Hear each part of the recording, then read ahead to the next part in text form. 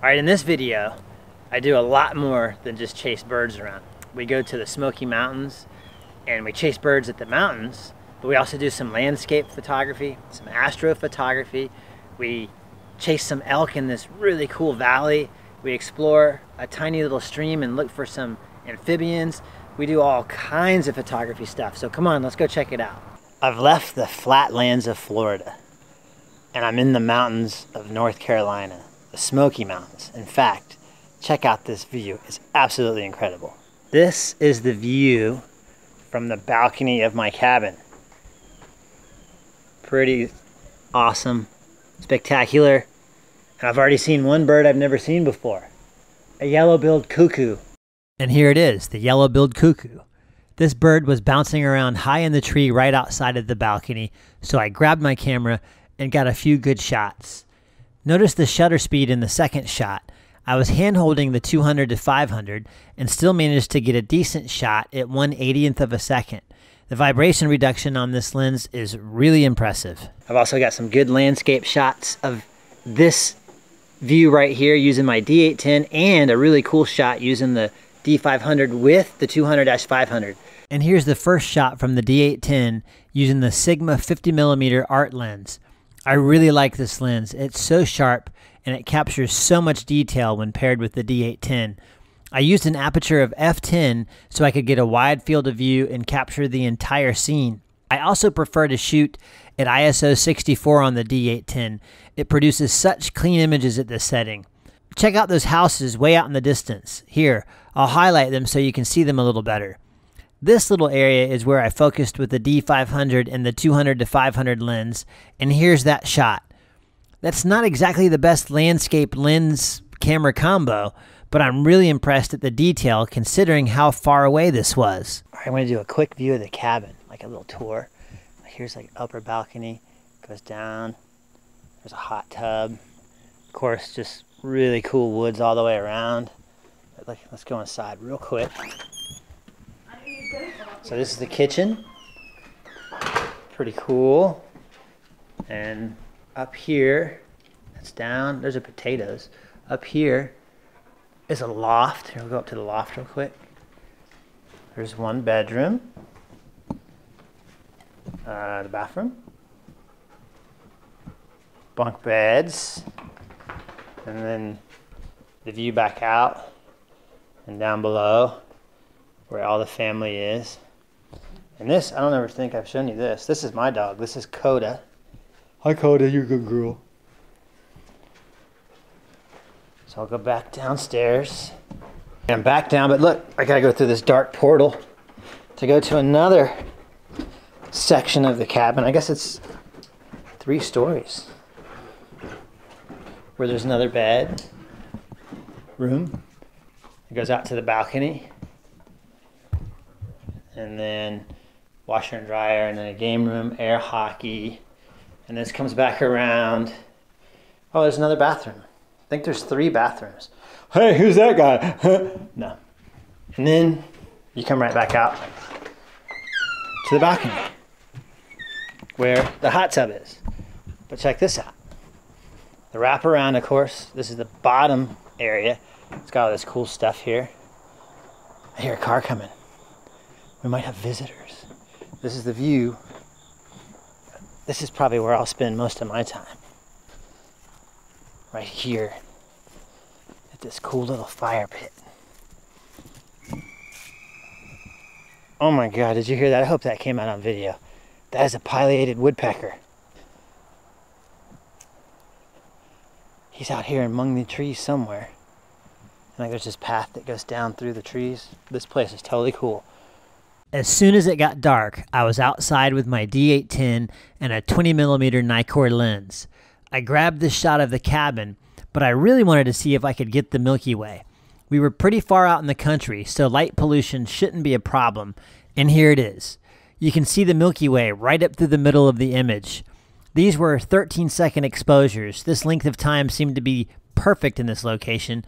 It gave the camera enough time to soak up a lot of light from every single star in the sky. I'm no expert on naming the stars, but down in the bottom right corner of this image is something that looks kind of like a galaxy. Here's a close-up. If you know what this is, please feel free to comment. I'd love to know. And here's one more night shot with the Milky Way more on the left and some nice light on all those green trees. Here's that same view the next morning. We're living in the clouds. But look at this. This is pretty cool.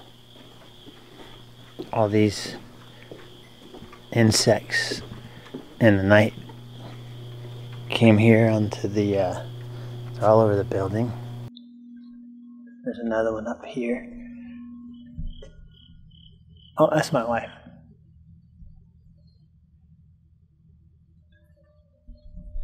I think they're attracted to the lights. It's amazing how they look just like a leaf.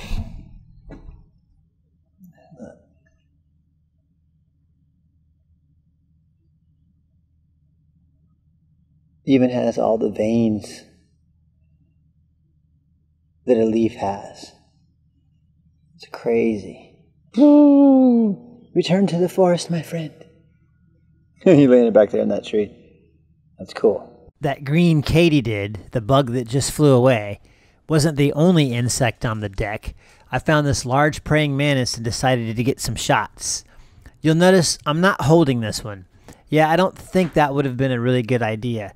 Look at the prongs on this thing's arms.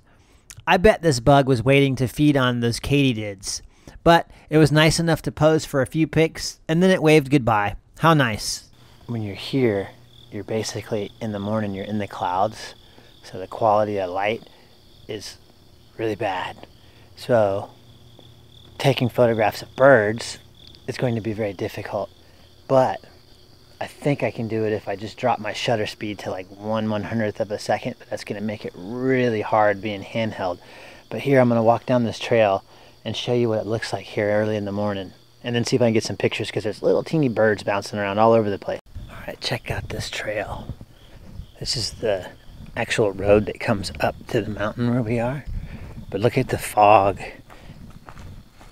You're actually in the clouds up here. So like I said, lighting is difficult, but check it out, it's so cool.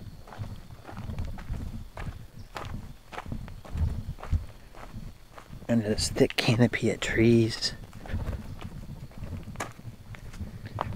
And there's been little birds just all over the place, real active because it's early in the morning. And the first bird I found was this cute little tufted titmouse. Don't ask me why they named this bird a tufted titmouse, but they did.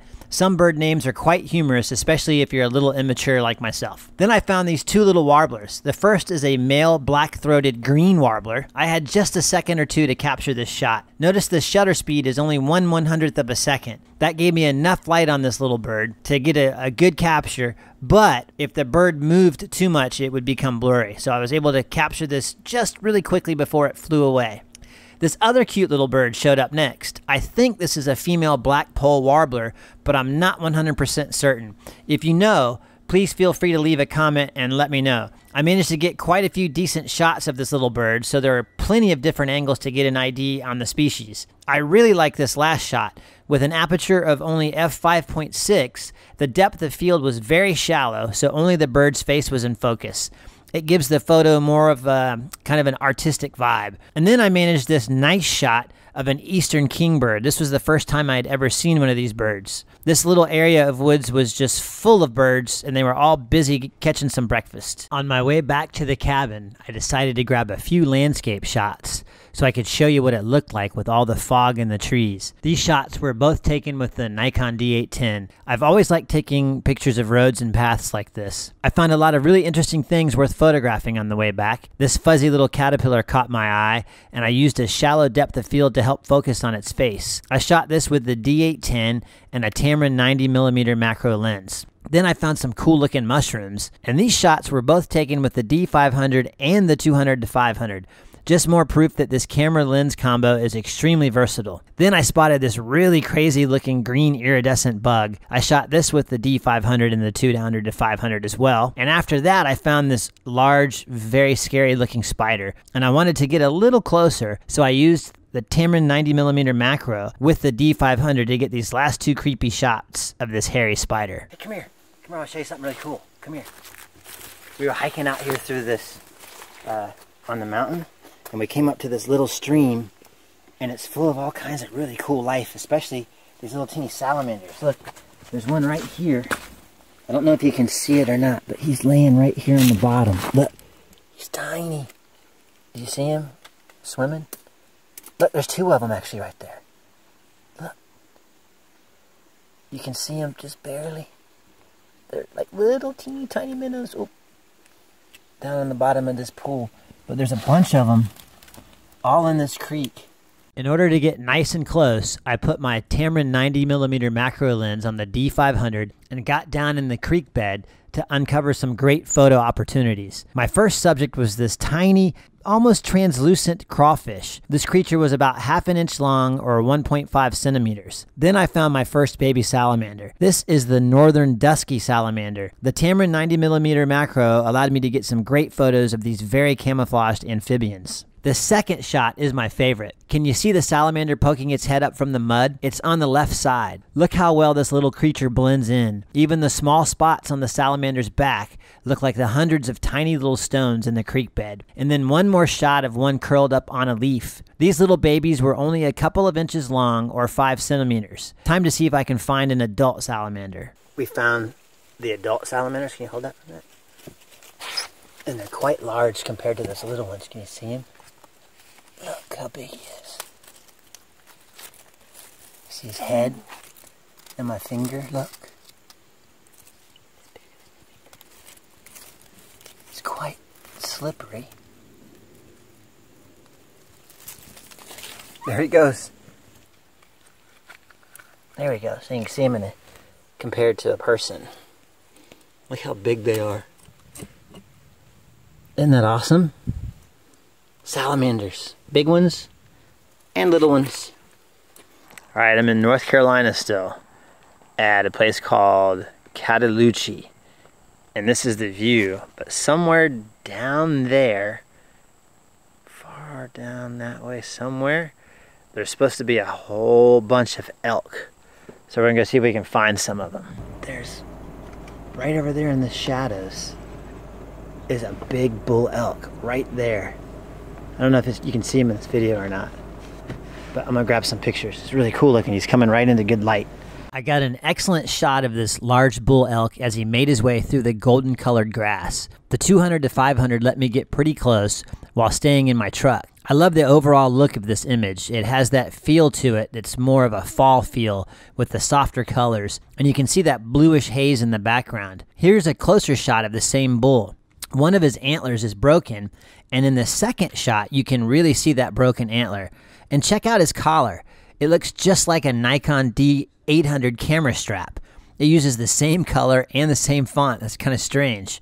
So who's taking a picture of who here? I really wanted to capture the sound of this large bull bugling for a female. My son was able to capture the impressive sound while I continued to take pictures. Here, check this out.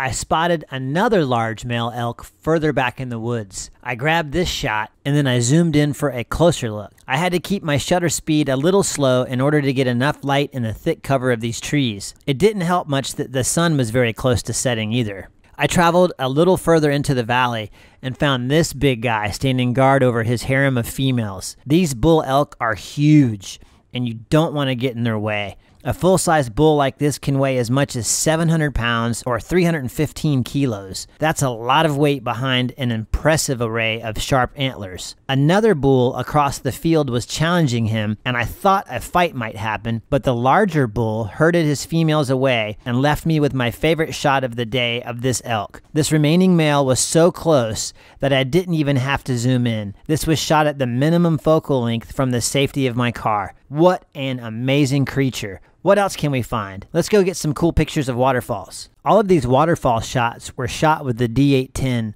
I used 2 different lenses to capture these, and I went for the long shutter speed to get that misty look. I used my Nikon 20mm and my Sigma 50mm art lens.